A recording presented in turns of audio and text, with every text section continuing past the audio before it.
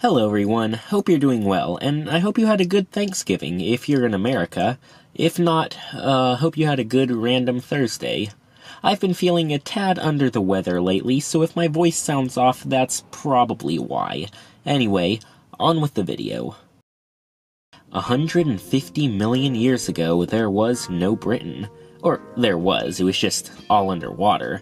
A shallow, tropical ocean covered most of where Britain is today during the Jurassic period, an ecosystem filled with life. From ammonites to ichthyosaurs, these oceans teemed with all manner of prehistoric creatures, including this one, what seems to be a cross between a dinosaur and a whale. It's a Liopleurodon, Charlie! Magical Liopleurodon! Yep, that's right. Today's video will be focusing on the giant, but misunderstood pliosaur Liopleurodon.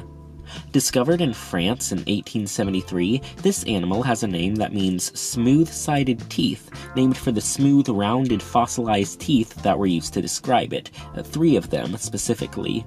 This animal was part of a group called the Pliosaurs, a group of now extinct aquatic reptiles that were definitely not dinosaurs.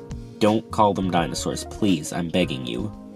While Liopleurodon definitely wasn't the largest of the pliosaurs, and definitely was not as large as the gigantic one popularized by BBC's Walking with Dinosaurs series, it was by no means small, at just over 2 tons in weight and growing up to 30 feet long. If you encounter this thing in the Jurassic Sea, you're gonna need a bigger boat. Yay for ham-fisted movie references. Its skull, at around 5 feet long, made up a sixth of its entire body length, meaning it would have had a fearsome bite. This animal was carnivorous, as evidenced by its sharp teeth, and was most likely the apex predator of its environment, hunting fish, sharks, ichthyosaurs, and even other pliosaurs. It used its 4 relatively large flippers to propel itself through the waters at high speeds, and some estimate it could reach up to 25 miles per hour at top velocity, perhaps hunting like a great white shark and ambushing its prey from below.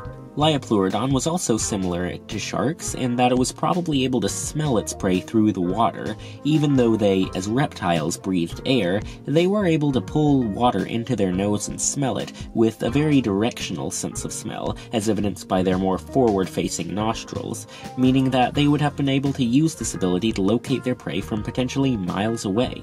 There are currently 2 species within the Liopleurodon genus that are officially recognized, L. ferox and L. pachyderus. One former species, called L. grossouvrae,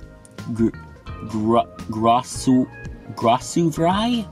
I've no clue. It's this word. But it's thought now to be a member of the Pliosaurus genus, although it may even be its very own genus.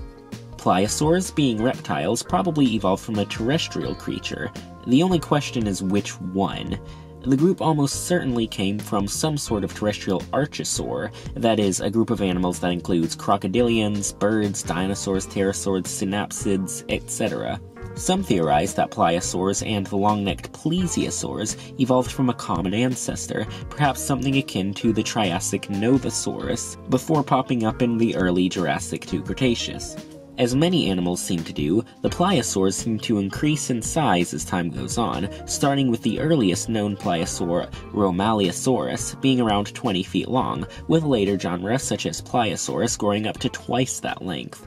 Of course, this is just a generality and not a rule. The late Cretaceous... Dolichorine... This thing, for example, was a dwarf compared to other pliosaurs and lived in the late Cretaceous period.